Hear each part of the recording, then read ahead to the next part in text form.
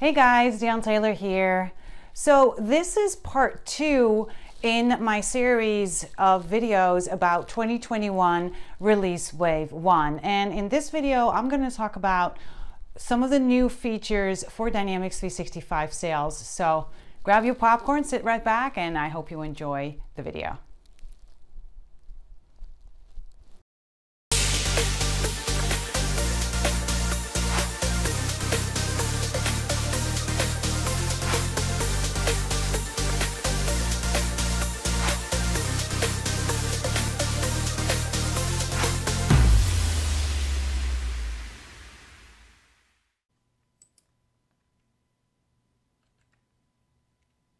So there is really not a lot to explain here, right? Because the title kind of says it all.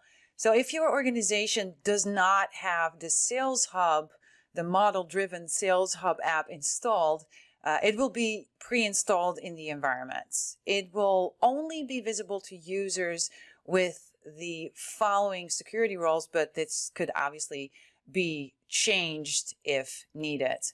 So here you can see those roles, right? By default, System Administrator, System Customizer, Sales, Enterprise App Access, Salesperson, Sales Manager, and VP of Sales.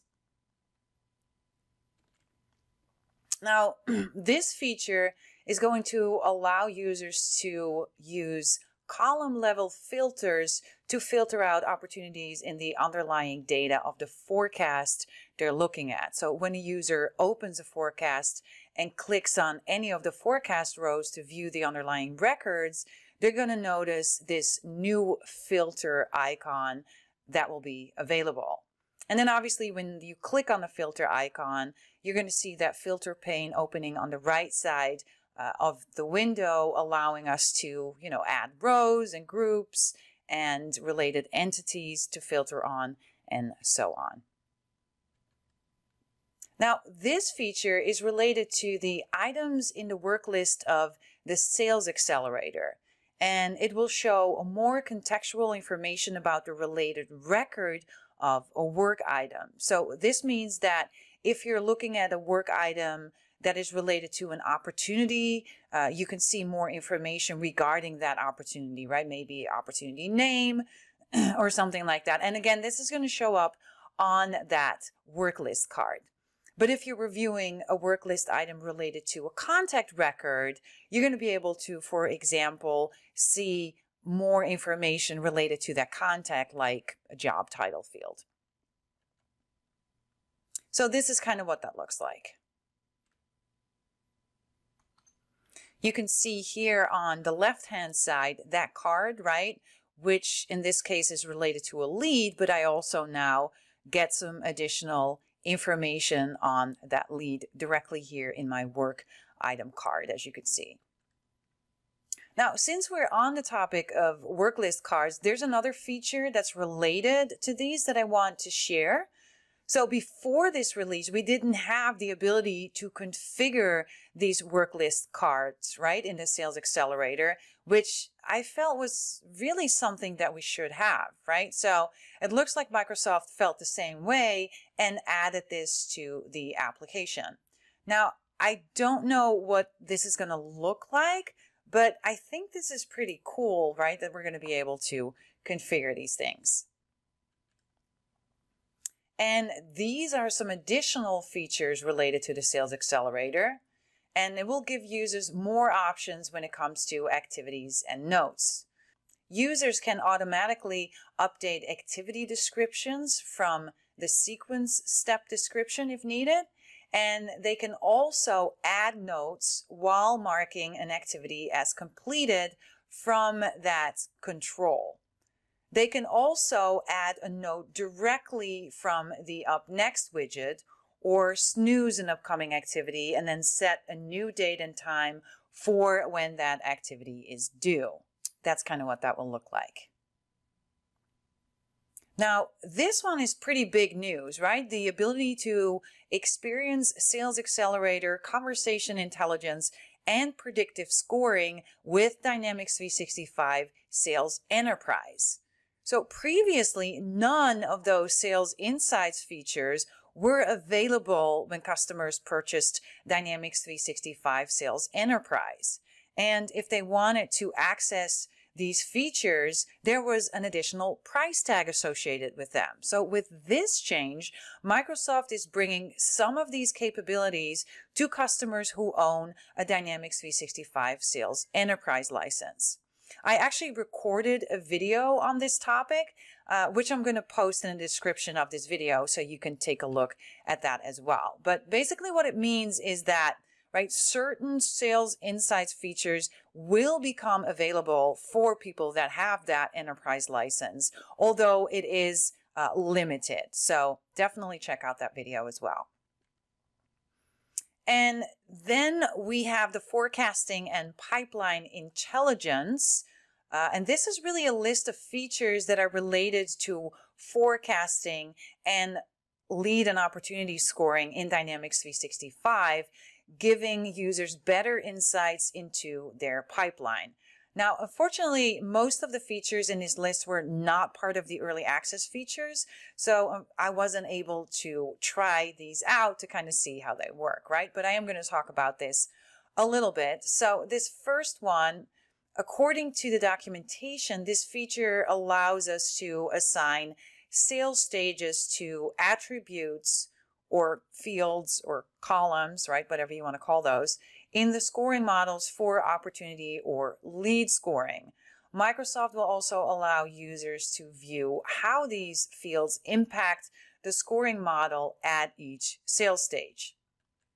Then we're going to be able to compare annual projections with actual progress over multiple periods. And what that means, or what I think this means, is that this is going to allow us to track projections on an organization basis, but also on an individual user basis. I think annual is the key word here, right? Being able to track that on an annual basis. And then lastly, we also have streamlining your forecasting workflow with default experiences. Now, I like this feature because it allows system administrators to set some of the default behavior for forecasting. That's what this means. And this is great because obviously not every organization is the same, right? And therefore you should not have the same settings for everybody. You should be able to set your own default forecast behavior. So some of the items that you're going to be able to configure are grouping by drill down, right? Or selecting the Kanban view as a default view instead of the list view when you're accessing those underlying records. And then setting the last viewed forecast or the last selected forecast as default. And then setting the default forecast configuration for users, obviously. Then there's going to be support for yearly forecast periods. And again, I think this is a great one as well, because before this release wave, we were not able to do this, right? We could only configure forecast for, on a monthly basis or a quarterly basis. So with this update, we're going to be able to configure forecast for a whole year. And I'm assuming this is going to be multiple years, but again, I don't know at this point. But a yearly forecast period will be added to that application. So again, I'm assuming that we're going to have the ability to, configure that for multiple years in a forecast.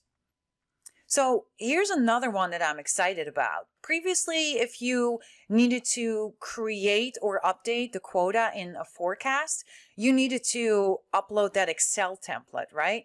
So with this update, we're going to be able to update our quotas directly inside of the forecast configuration by editing them in line. And it also looks like we're going to be able to configure if the quotas need to be rolled up from a hierarchy. So what that means is, let's say you have 3 direct reports and all of those have a quota of $100,000. So if you then configure roll up for this, the quota as a manager would then be, right, that total amount 3 times $100,000 which is $300,000. So again, previously you would have to enter this in that Excel sheet and then upload that into the forecast. But it seems with this new feature, we're going to be able to configure these roll-ups again directly into your forecast configuration. And then sales managers and obviously other folks with the right security will be able to edit those quotas directly in line in the forecast.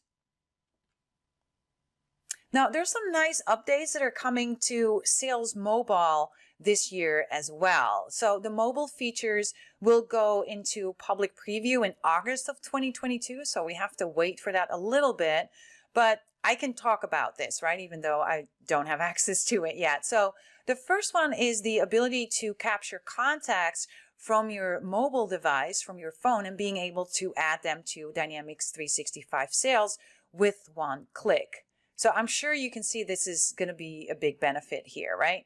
And another feature is the ability to log calls from a cell phone's recent call list. Now, I assume this will allow users to go to that last call list, and then you're going to have the ability to create Dynamics 365 phone call records. But again, we just have to wait and see until this goes into preview in August. So today, users are able to create contacts from a business card by taking a picture of the business card on your mobile device, right? But with this release, we're going to be able to take a picture of any handwritten notes and then convert them into a note in Dynamics 365 Sales. And we've seen this before, right? A while back, we actually had the Dynamics 365 Assistant for Teams, which was in preview, and we had the same behavior there as well. Now, this one is a big one, and this one will be in public preview in April of 2022 as of now. So this feature seems to expand the Who Knows Whom functionality tremendously, right? As you can see in the screenshot, the Who Knows Whom section is now moved to a separate tab where users can see a lot of information regarding the relationship. So this is not just Dynamics 365 data, but it also leverages data from Exchange. Users will be able to see interaction scores that shows how their organization is connected to other organizations or contacts. And you can also see how strong those relationships are. We'll also be able to see recent interactions and connected coworkers on this page as well. I hope you enjoyed the video, and if you did, don't forget to hit that like button. Also, don't forget to subscribe so you'll never miss another video again. Thanks again for watching, and until next time.